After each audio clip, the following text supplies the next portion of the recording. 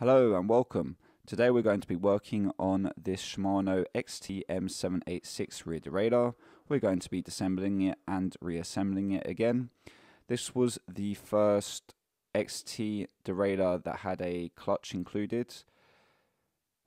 Unfortunately, this particular derailleur has had a nasty accident. It's lost its bolt here and the outer cage has been damaged as well. I'm going to be looking out for a SLX M675 rear derailleur to find or salvage the two parts from it. I really like this derailleur. I've just done a video recently on the M8100.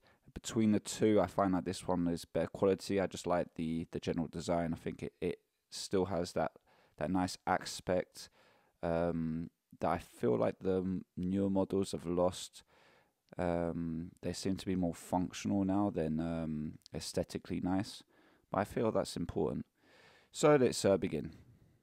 Let's remove this plastic cap that gives you access to the clutch mechanism. So we're removing this using a number 2 hex key wrench.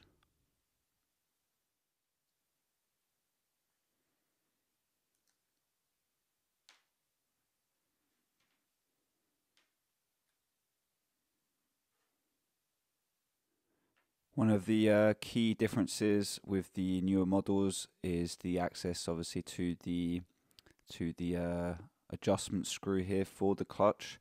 The newer models, you can access it from the outside, and here you had to actually remove the cover to adjust it, although you can still do that. Slight differences are that these parts here are just a tiny bit smaller on the newer versions for probably weight savings.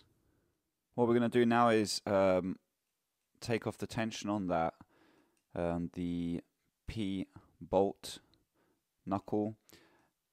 So we're going to remove this little stopper screw right here.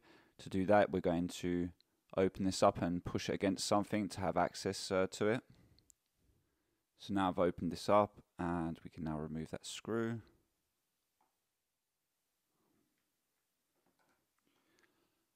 Be careful with your fingers. We're going to have to lift up that parallelogram cage to be able for it to go around. And there you go, detensioned. Let's remove now the jockey wheels.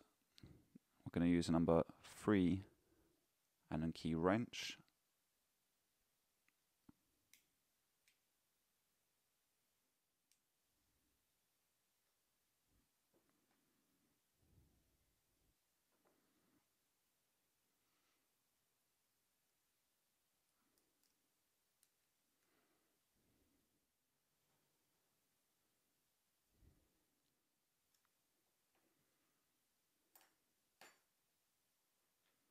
Interesting, I thought there would be some sort of bolt here, bolt head on the other side. There isn't, so it looks like we're going to be removing it from this side, and that will be a number 4 Allen key wrench.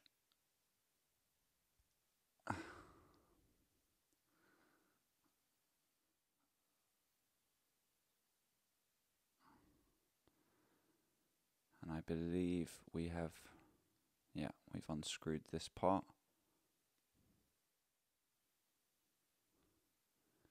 Let's remove that spring.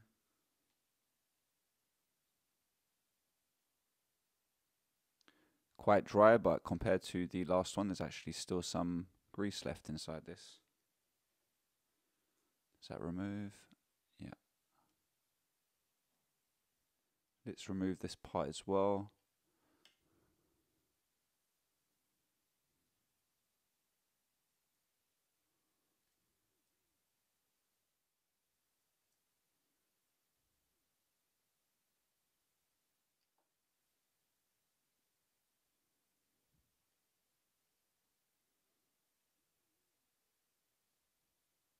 There's a clip here that you can remove. Should I remove it? Go on, let's just do it.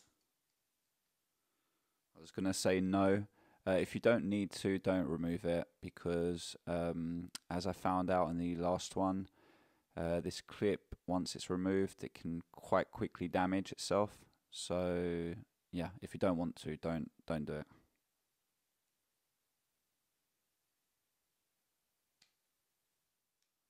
I have to remove that seal.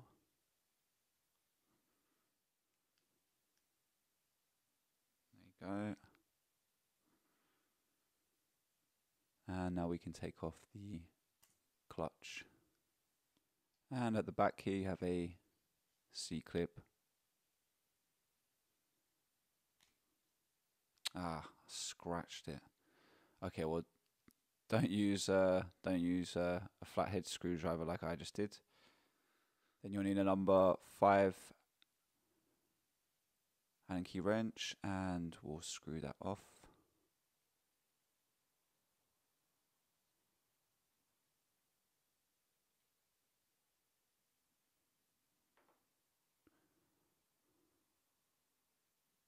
There's a seal that can also be removed.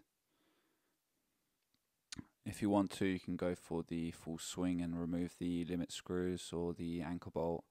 I will not be doing that, as it's not going to give me any more accessibility to the derailleur for the cleaning.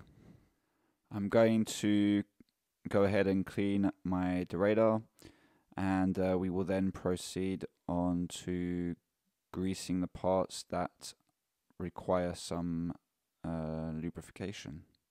I've now cleaned everything. One little specific detail that I missed out when I was dismantling, there was a tiny little ring here that was underneath the mech of the clutch. So just to point that out, I only saw that after when I was cleaning. But you'll see it again when we put this all back together. So I'm going to now put a bit of grease on various parts, just anywhere where there's friction and a bit of movement. So I'm going to put that here.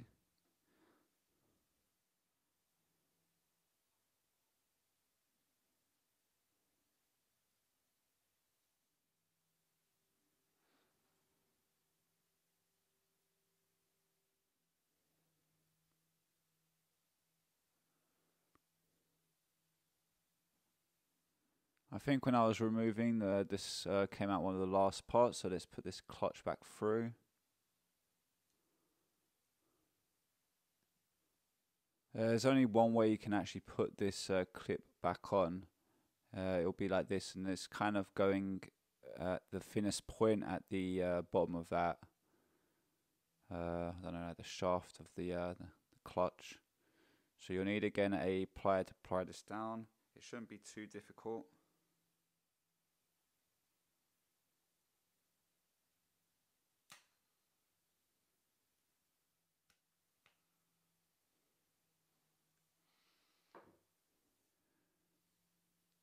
So here we have that ring that I was mentioning before that I'd missed out. Next you have this pivoting part that inserts here. It's a female bolt technically. Here we have the mech. So the mech, if you look here, that square hole, there's two little pointy parts on one side only. You want that to be in that direction, and you want the lever to be facing right there. So I think that's on the off position. Let me check now. Oh, there is no, I don't think it's written down. But yeah, you want it on this side. And so you want this like this. If you put it at the other side when you're installing this, what's going to happen is you're going to end up, it's not going to work. Also, if you want, you can put a tiny bit of grease on here. That's going to go between the mech here. It's going to go onto those roller pins that are on the interior of this ribbony metal ribbon part that locks the cage in place. So what we're going to do here is we're going to aim at the same time for that shaft of the clutch. It's going to go into the hole of this part, and at the same time we need to aim for that to go on top of the female bolt.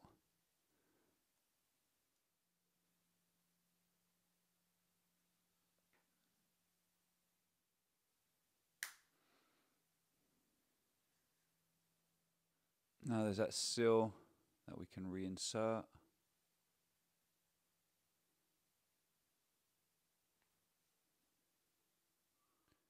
Let's put that ring back on. I think it was this way.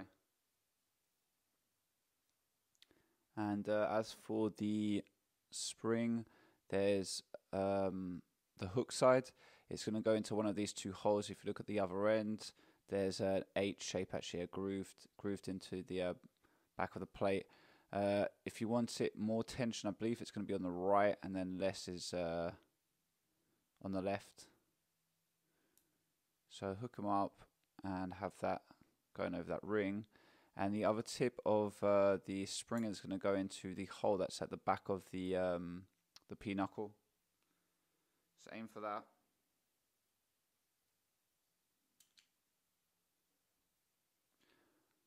Once you're sure that it's engaged, you're going to pretty much want to push down. And we're going to start to tighten this up on this end.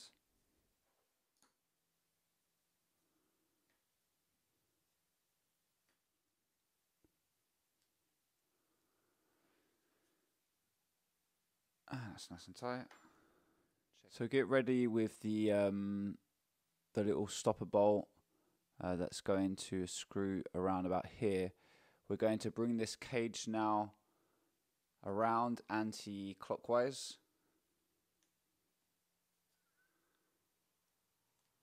And you can push that down on something.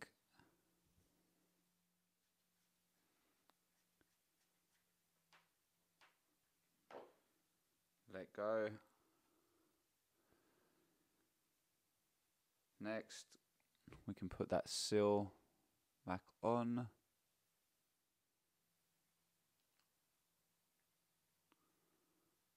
The cover.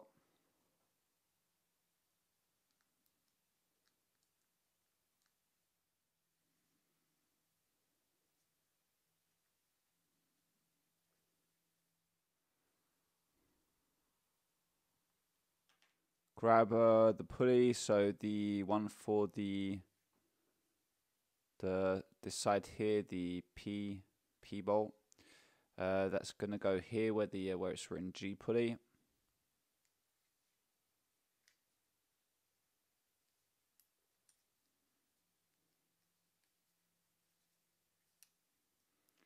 And we're going to be screwing into that silver part behind. Not too tight. Give us a bit of maneuverability for putting the other one in. Tighten up. I'm not going to too bother because I need to change this anyway at one point. And now we can put on the top axles. I believe it's this side. No, doing it wrong. It's going to be like this.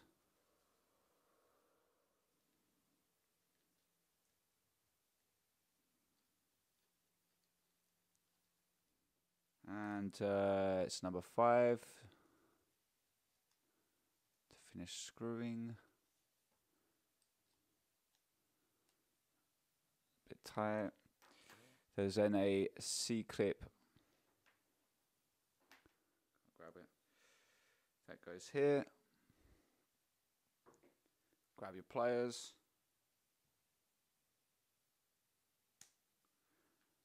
Done. Right, well, I think that's more or less everything. So thank you for listening. Make sure yours is working, actually. Yeah, it's working. So thank you for listening. I hope this helped you service your XT M786 rear derailleur. And until next time, peace out.